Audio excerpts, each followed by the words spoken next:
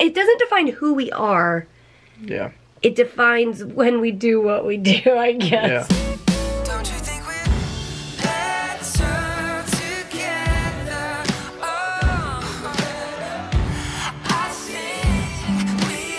Good morning.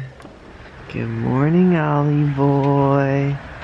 Good morning, Mary. Hi. Feels like fall out here, doesn't it? It does. I guess this, you bringing the camera out makes me realize how weird of a sitter I am. That is kind of weird, honey. You know? You gotta do what you gotta do. Stretch. There you go, buddy. But it's September 1st and it's nice and cool out here. You need a sweatshirt. Although the sun's feeling pretty good right now. Yeah, it feels pretty warm. But welcome to our day, guys. Peter's out mowing now, and it's that afternoon, just like, the temperature's kind of going up, just not feeling great. I took Tylenol, and then I did a really like calm stretching workout, and I think it just kind of pushed me through. It was either lay in bed and feel like I just don't feel right, or push myself, get on the floor, stretch it out a little bit. So that's what I went for, and I'm really thankful that it worked. Today I am heading into my, you know how we go through phases in our house? Like, we'll eat the same thing over and over for a couple of weeks. Do you guys remember the toasted pita with hummus and grilled vegetables on it? Well, that is the phase I'm heading into, and I'm really excited about it. Although I don't have any grilled vegetables, I'm just gonna have toasted pita with hummus and Parmesan. I just realized I forgot to split the pita in half, which means it's double the amount of bread that I usually eat when I do this. So, we'll see. If I can't finish it though, I bet I could deliver it to Peter on the mower and he could eat it. All right, there's my final product.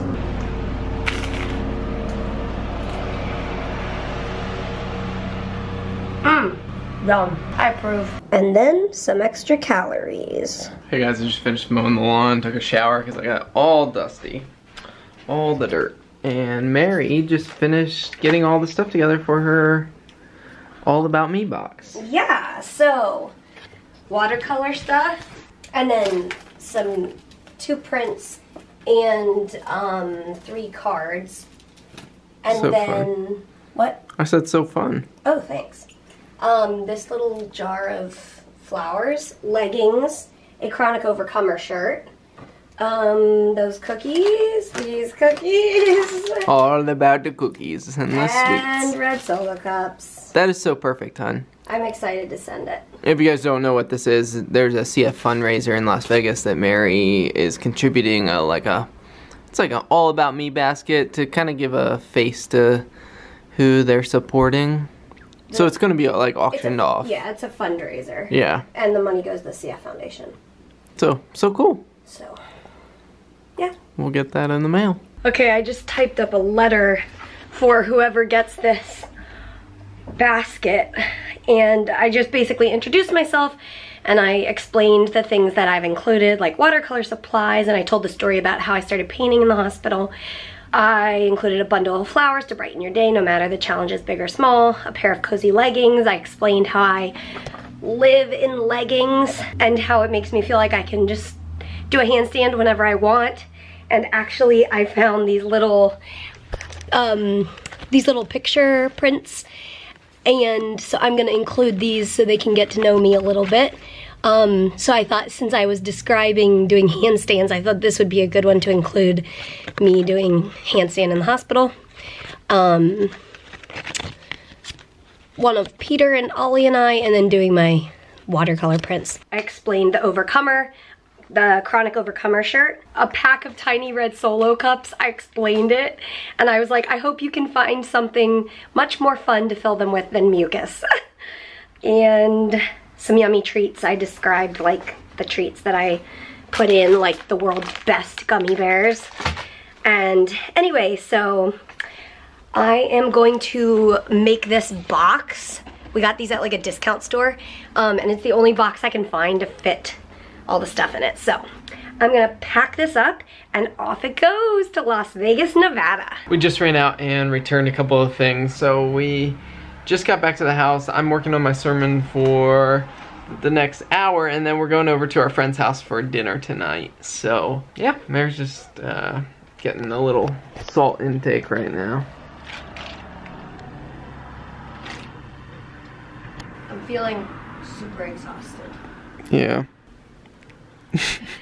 That camera work. I'm really good with this camera work right now.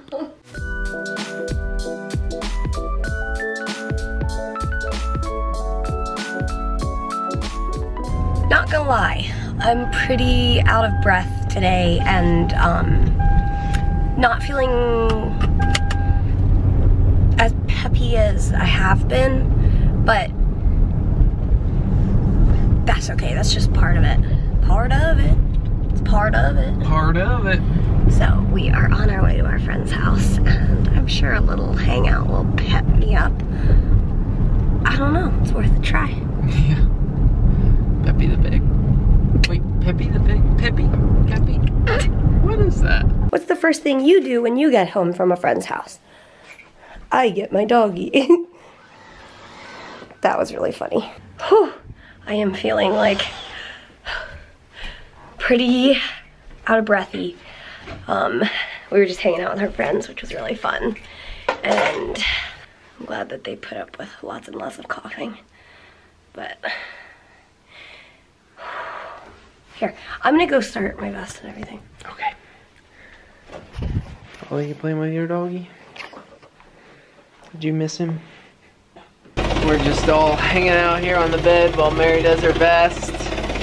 Go, Mary, go. Go, Mary, go. Ollie boy, I took him outside, and sometimes he gets what we call zoomies, and he just ran laps around the yard. It was really cute. And then he pooped, and then he came in.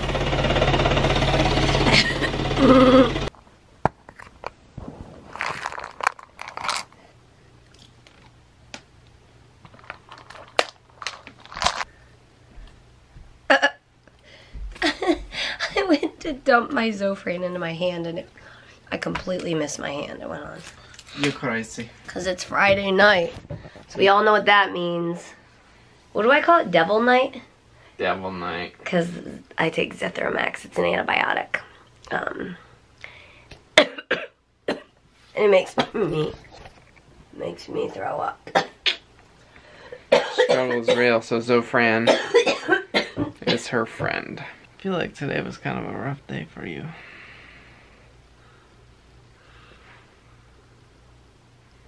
I don't know.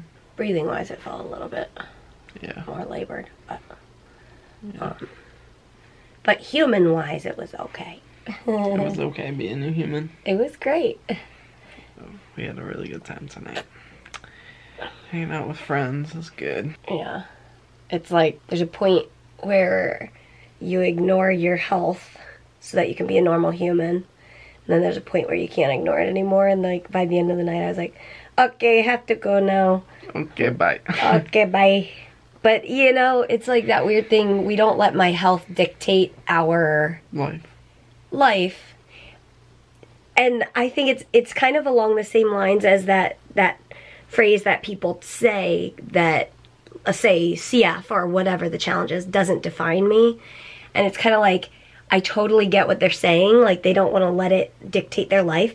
But on the other hand, sometimes there's that line in the sand where it's like, my body is telling me no more. Mm-hmm. And in that way, it's inevitable to dictate your life, because if I ignore my body, it's going to shut down. Mm-hmm. So it's like, it doesn't dictate our life. You know, even though I wasn't feeling great or whatever, I still went out. But then there's a certain point where it's like, well, it kind of does define, you know, when we do what we do. It doesn't define who we are. Yeah. It defines when we do what we do, I guess. Yeah. It's like we're still us, even if we're in the hospital. Yeah. But CF, because I have CF, that's the reason that we're in the hospital, but it doesn't define that it doesn't mean we can't be us. I don't even know. Does that make sense? I think you need to define it. Just kidding. Oh, man, no, it does make sense. Like, because I mean, I don't know. I think it's semantics, like how you like think about it and how you define what it means to define you and all of that. But yeah. I think Mary and I have realized you can't deny the defining role that CF has in shaping perspective and even your personhood and your lifestyle. And I guess there's unhealthy ways to let it define you, and there's healthy ways to let it define your life. And I think for every person, that line is different. Yeah. Because, you know, like, you and I have a YouTube channel where we talk a lot about CF. And part of that is what it's kind of grown to become.